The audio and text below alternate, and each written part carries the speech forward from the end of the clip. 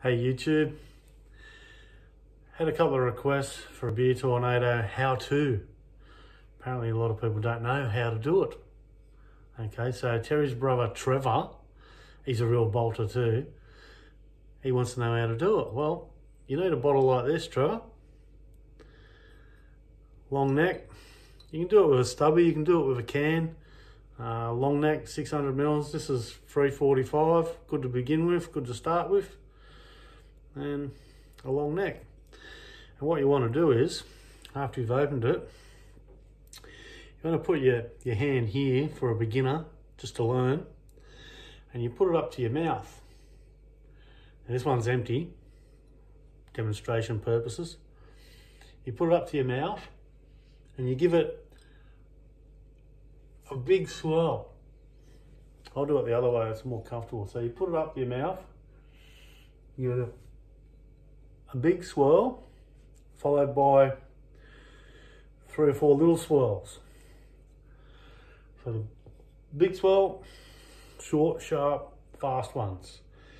And when you're doing it, your eyes are watching the neck. And you'll see the funnel in the neck. So probably turn it around so that part is facing you, so you can see. Are you with me? And that's pretty much all there is to it. If the funnel stops, a short, sharp couple of swirls. Circular motion, the big one first, followed by 2 or 3 little ones. And it should come off pretty good. It should push it down. The beer will disappear pretty quick in about 2 or 3 seconds, and you should be left with a bit of foam. Some people don't drink the foam, I do. And that's pretty much how you do it. So I have one here. I have one here that I've been tonguing for.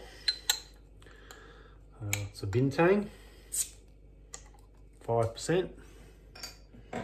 You can do it with water if you want. You can do it with Coca-Cola. You can do it with any drink you like. I haven't tried milk or anything, but I haven't tried water either, but I've seen it done. So any fluid you want, basically you can do it. So for the beginner, hand into the mouth, big swirl, couple of little swirls. So cheers. Thanks for asking, Trevor.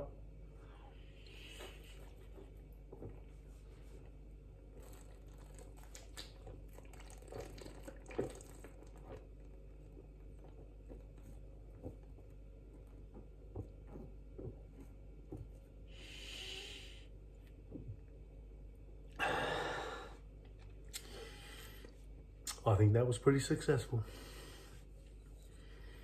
Look at me, I'm a teacher. Cheers.